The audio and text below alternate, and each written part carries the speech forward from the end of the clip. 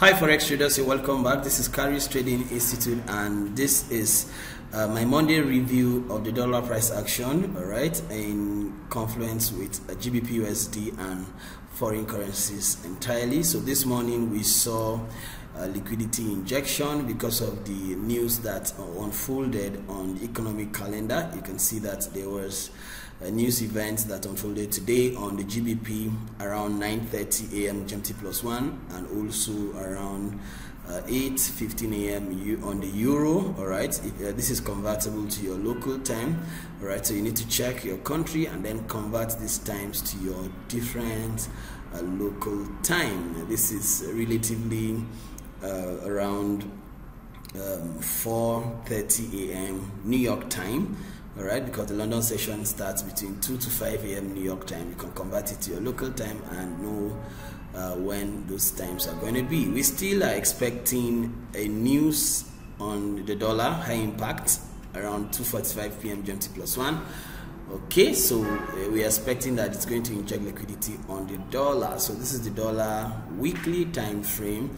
Remember, during the last analysis I gave you guys on Saturday, I already mentioned that I'm interested in seeing the dollar trade into internal range, and last week I mentioned that I was interested in seeing a fair value gap created between previous week's price action, which of course was what happened last week. So this week the dollar traded into that fair value. This is that fair value gap. You can see it here.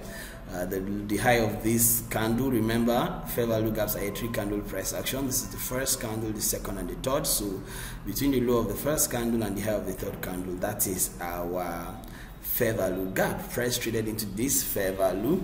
Once we start to see lower time frame confirmation, the price might start to go down from this level and start to seek the next drawn liquidity, and the next drawn liquidity would be the relative equal lows right here. There will be sell side liquidity pool residing below it, all right, and the higher time frames drawn liquidity that we already outlined, the monthly bullish mitigation block. Okay, you can see another bullish other block right here.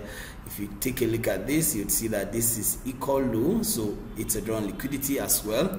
So we'll go down to the daily time frame to scout the daily time frame price action to see what we can find.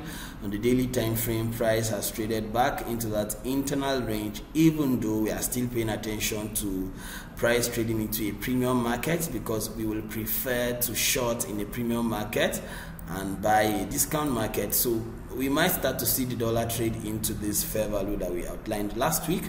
I mentioned that I would prefer to see the dollar trade into this fair value before it starts to trade into this premium bearish breaker, the fair value gap in that premium region, so that we can short the dollar into a new discount. Okay, so on the 1 hour, what are we seeing? Let's quickly take a look at the 1 hour time frame. So this is the 1 hour time frame. Look at what happened today. Price open, we saw the dollar gave us a gap open lower today. Right, this was a gap open lower, telling us that we might have a bearish week, and then the dollar traded boom into a mitigation block on the 1 hour time frame. Right, the dollar traded into that mitigation block, and then once we see smart money divergence, that to tell us that the dollar is going to go down, we want to see the dollar reprice into all of this level that we outlined, that daily fair value. And as you can see on the 1 hour, it even has internal range liquidity that should be traded into all of this liquidity void right here. We like to see the dollar close that inefficiency. Okay guys, so on the 15 minutes or 5 minutes, we are looking to see shift of market structure, or you can simply wait to see that shift of market structure happen on the 1 hour before you start to react or take action. All right, so this is price has formed a higher high on the lower time frame. We see that higher high, and we see that 55 minutes shift of market structure right here. This is subject to the higher time frame because the higher time frame is the main driver of liquidity.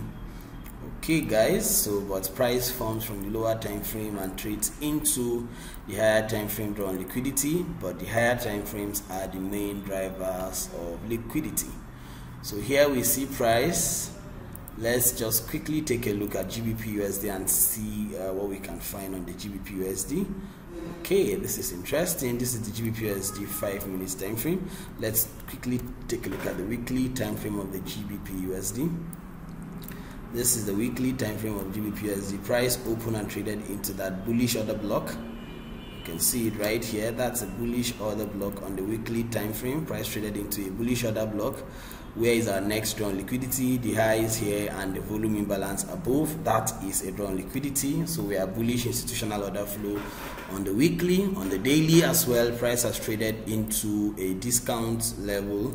If you measure that trading range between the low here to the high, or entirely this range, if you simply measure all of that range, look at what has happened. Price has traded below 50%, is currently in a 62% Fibonacci level, and that is optimal trade entry, and it's a high probability Fibo level. Once we start to see price give us a bullish market structure on the lower time frame, I will start to buy this guy into the daily and the weekly drawn liquidity, that weekly volume imbalance of the GBPUSD, guys. So let's just go down to the 4 hour. What we are doing now is actually called top-down analysis.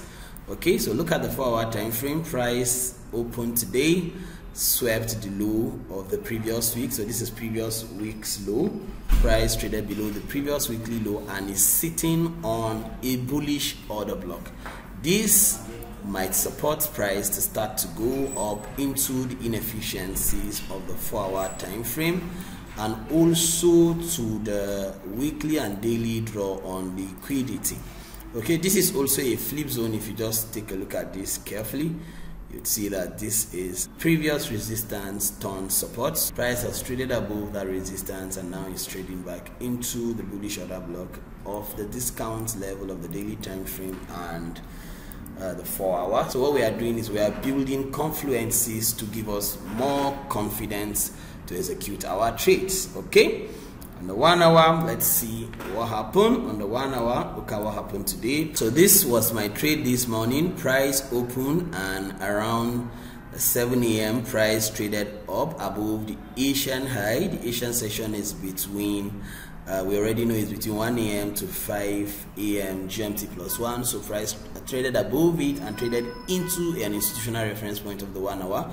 That bearish order block, this is high probability sell. This was where I shot GBPUSD this morning, and I took just 50 pips of this entire price action, because we were above the Asian session and price has traded into a bearish order block on the 1 hour, and then there is a drawn liquidity, which was this previous old low. The previous old low was my drawn liquidity on the 1 hour. So if you just measure between this, you can see over 60 pips price delivery, but I was comfortable taking 50 pips of this entire price action. Alright, so let's check 15 minutes, see what's up on the 15 minutes.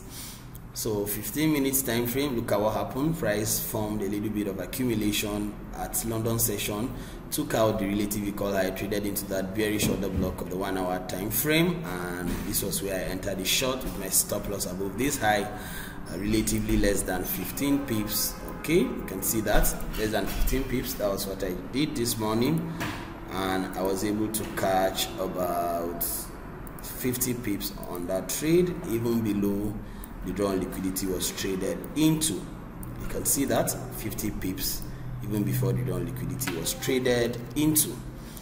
Then now what I want to see is that we might start to see a bullish price action, because we are sitting in a discount area on the higher time frame. Alright, and also because we have a higher time frame drawn liquidity to the upside. So the 5 minutes has given us a shift of market structure. Okay, we are trying as much as possible to see if we can identify smart money divergence. I'll be more interested in seeing a 1 hour shift of market structure to the upside before I start to buy that guy. Okay guys, so this is EURUSD as well. You can see that the EURUSD chart also gave us a shift of market structure.